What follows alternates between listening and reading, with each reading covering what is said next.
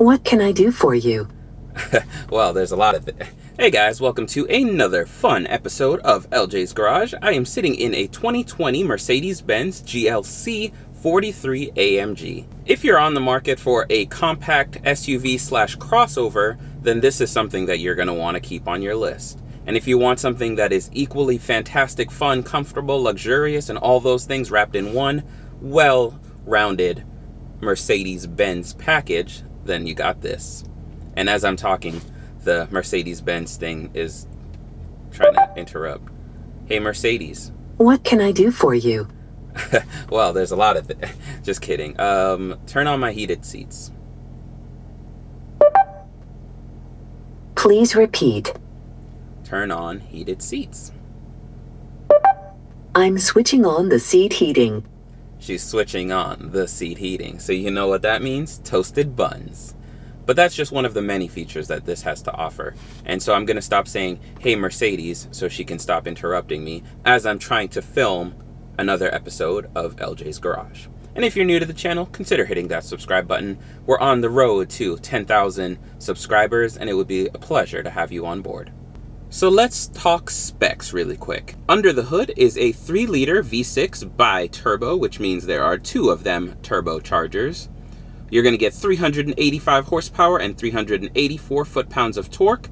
It'll have a 17.4 gallon tank. 0 to 60 is somewhere around 4.7 seconds, and you can expect to seat about 5 people comfortably. Oh, and if you're curious, you'll get 18 miles per gallon city and about 25 miles per gallon highway, which is reasonable numbers for this kind of power and this size compact crossover. Oh, my seats are on. I was wondering why I was getting warm in here. I thought it was just because I'm hot. And then to put that power down to the ground, you're going to have 4-wheel drive or all-wheel drive, depending on who you ask. But this is Mercedes-Benz's 4MATIC system. It's tried and true. It's one of the best, and it'll keep you out of trouble, and it'll certainly put this power down. As you can imagine, with that 0 to 60, this thing is also not the lightest. It's around 4,100 pounds, somewhere in that ballpark. So considering its 0 to 60 time, I think it does pretty well for what it is. And if you are someone that likes to do the occasional towing, you have jet skis, ponies, horses, goats, whatever that you might like to pull. I can't think of anything else. A little camper maybe. This will tow 3,500 pounds. And before I hop on the outside and show you what this thing looks like and talk a little bit more about some of the finer details, special thanks to Voss Toyota over here in Beaver Creek, Ohio. If you're in the Dayton region, Columbus, Cincinnati, and you're looking for some adventure and some nice Toyotas, be sure to stop in and ask for Morgan. Without them, I wouldn't be able to show you what cool things this has to offer. So thanks again, you guys, and let's get to the outside. And here is what the outside looks like. Like I said, this one is a bi-turbo, and you will know that because you'll see the bi-turbo 4MATIC badge right there. As far as your wheels go, you're going to have these pretty nice wheels, and they are 21s. And the reason why these are so large is because behind them, you're going to have these nice AMG brakes, which is all part of the AMG package. So if you're going to drive fast, you're going to want a car that can slow down just as fast. So take a look. It's nice. Very sharp. You're going to have the little running board right there, which doesn't really get in the way. It doesn't add too much, but I think what it does is it gives it kind of like that more SUV stance. And overall, it wraps everything together nicely. This color is sharp. This color is great. I'm not the biggest blue fanatic, but I do like this a lot. Headlights, bam. And then you're also going to have this nice grille, which I think it looks nice. A lot of people give BMW a hard time about their grills, but I think this is a nice big grille that looks great. It complements this car very well. Take a look at the body lines, nice and crisp. This is very, very sharp.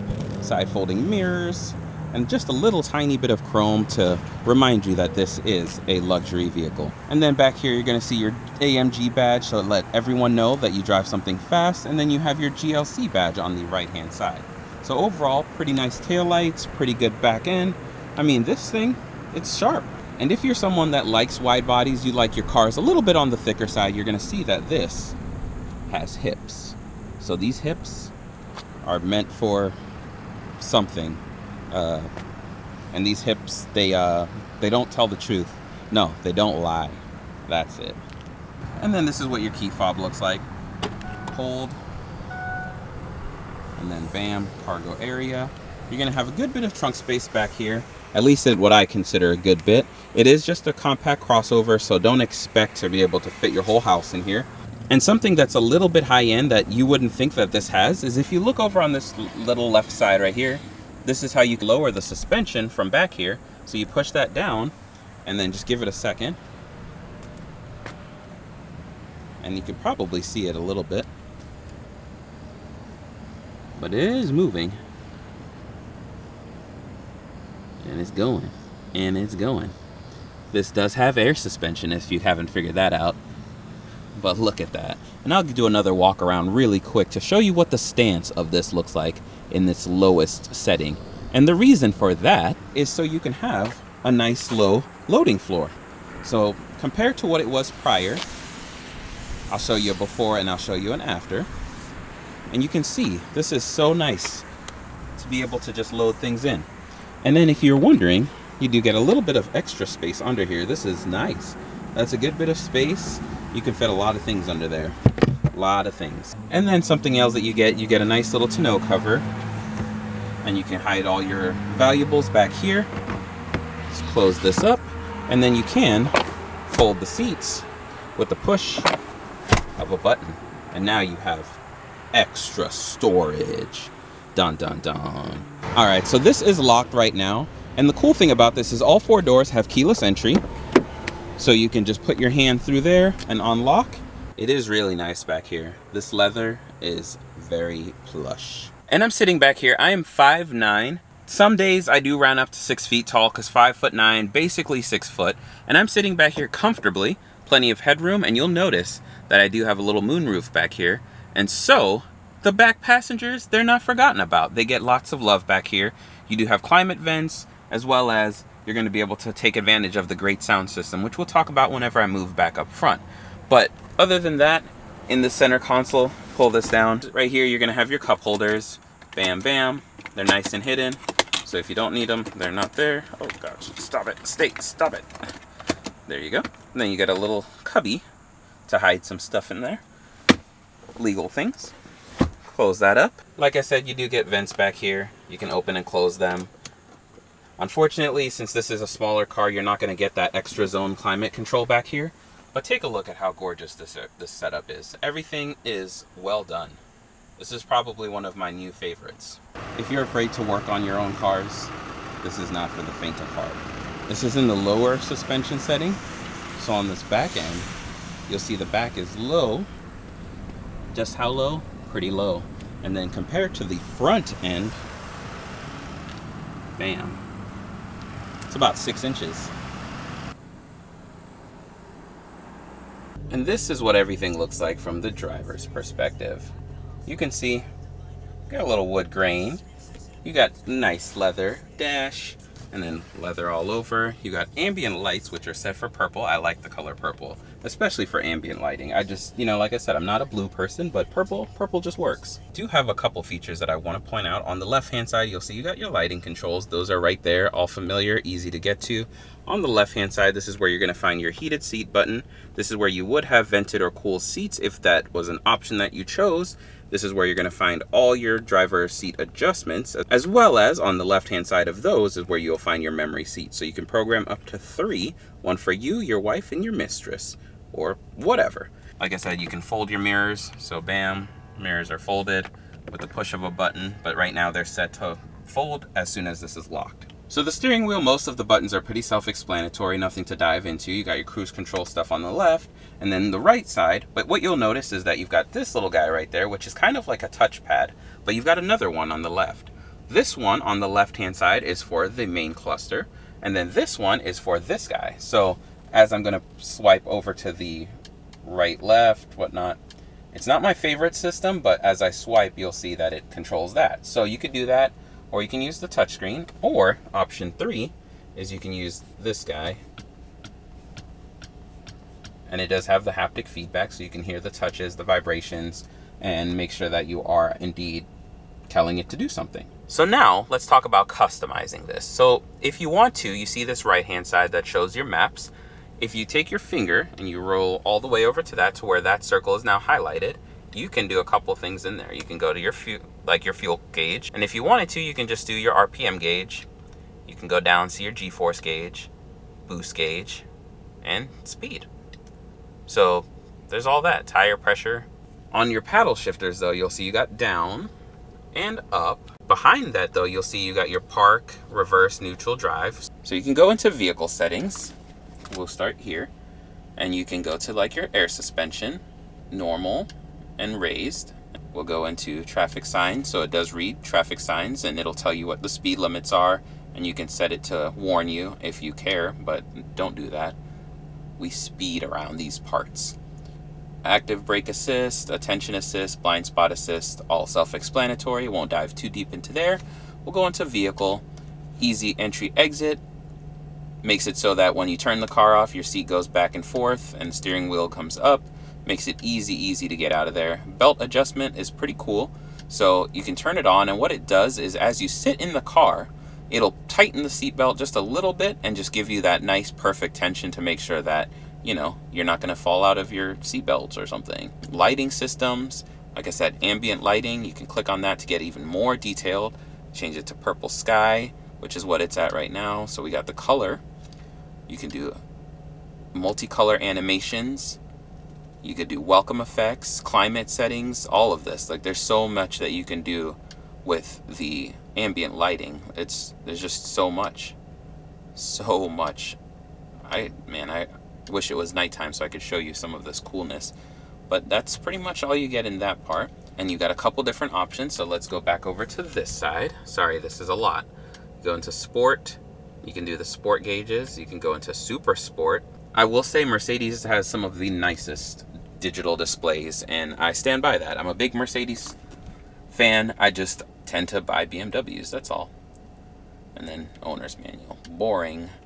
But yes, that's some of the key stuff in here. You can go in, see some apps, Mercedes Me, Smartphone Connect, Android Auto, Apple CarPlay, all those things are going to be there. You can click on performance to go into your AMG settings. You'll see your acceleration, braking, you can go into your engine, see all those things. Fuel consumption, that's all there. But yeah, and then dynamic select. So in here, if you want and you don't like any of the preset driving modes, you can go in and program your own for individual. So you can make your drive settings. You can do moderate, sport, dynamic. If you want your transmission set to manual mode or automatic mode, you can go into dynamics and adjust how you want the car to handle. Suspension, same thing. Comfort, sport, sport plus. And then your exhaust system, you can do balanced or powerful. I recommend just leaving it on powerful. Alright, so I've got the exhaust in normal mode. Sounds pretty good. Now it's in performance.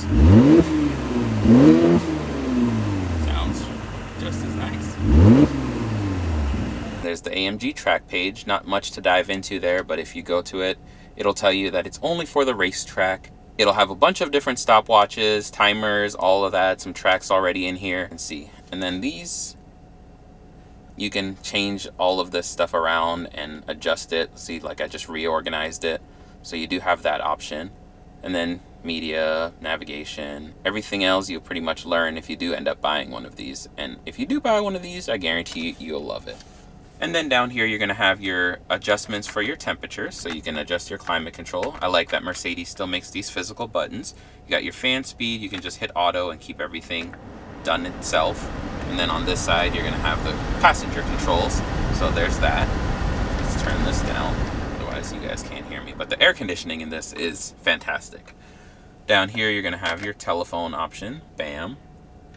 You got your navigation preset button, bam. And then you have your radio and media. Alright, so that's that.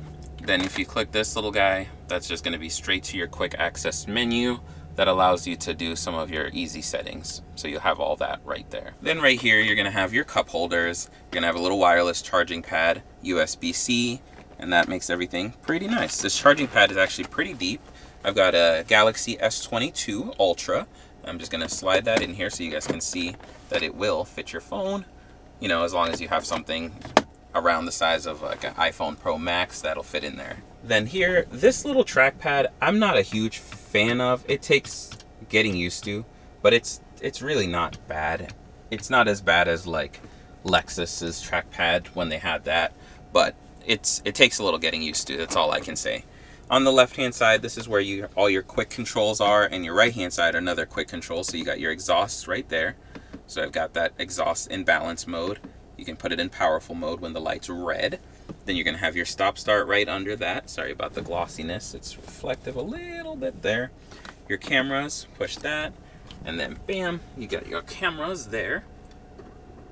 So you got all different angles, front cameras, side cameras, back view. So yeah, you really shouldn't hit anything ever in this. You know, I would say that you shouldn't. You even got the parking assistant on the left. You drive forward, look for parking spaces, it'll help you get into them, all of that. So pretty fancy. I mean, like I said, this has all the latest, greatest tech and more. This is how you change your drive modes. So you'll see that you got sport, comfort, individual, slippery mode. And then go down a little further, you got Sport Plus. So then in the center console, you push this little button, it opens split. Pretty nice, deep charging port. Up here, you're gonna have your little vanity mirror. Hey, what's up? Close that up. You're gonna have a little sunglasses holder right there. Then under here, you do have your little garage button, so that's all there. Your sunroof controls, and like I said, moonroof / sunroof, and you get your little sunshade. Keeps out just enough, I would say. Unfortunately, I didn't get a chance to finish this video because someone came in to take this for a test drive. If it's still there, I will have a part 2 to this video, but in the meantime, thank you guys so much for checking out another video.